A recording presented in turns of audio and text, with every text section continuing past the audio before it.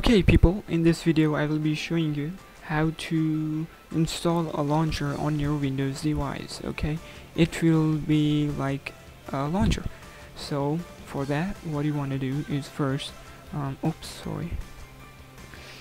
you want to do is go to the Play Store and then download the KitKat launcher. KitKat launcher. Okay, you can download any other launcher. Okay, just download the first one right there. Okay, or you can download the iOS launcher, which is iOS launcher, CHER. Okay. Okay, there's the iPhone, but there's a free version for it too. Okay, just download this. It will be like an Apple, so if you want a launcher of Apple, you can go for it. But in this case, I have downloaded the KitKat launcher right here. You can see it right here. Now, so once you have downloaded the launcher, actually application, what you want to do is go into the settings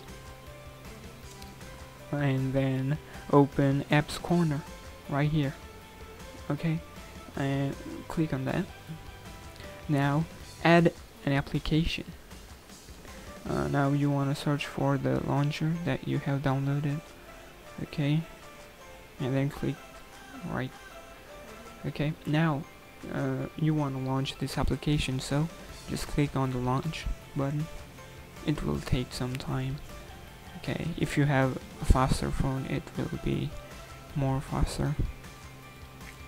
And there you go, there's the launcher now. Okay, this is way smoother than it's showing on my screen.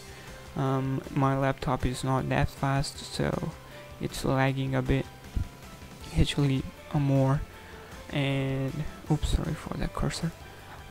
Yeah, so basically it will not go back to home, it will be coming back to the launcher if you press the back button.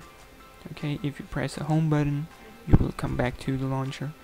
So it's like a launcher that you use on Android devices, but yeah, this is just an application. So if you want to get out of this, okay, just hold the power key and swipe right, and then you will be out of that launcher.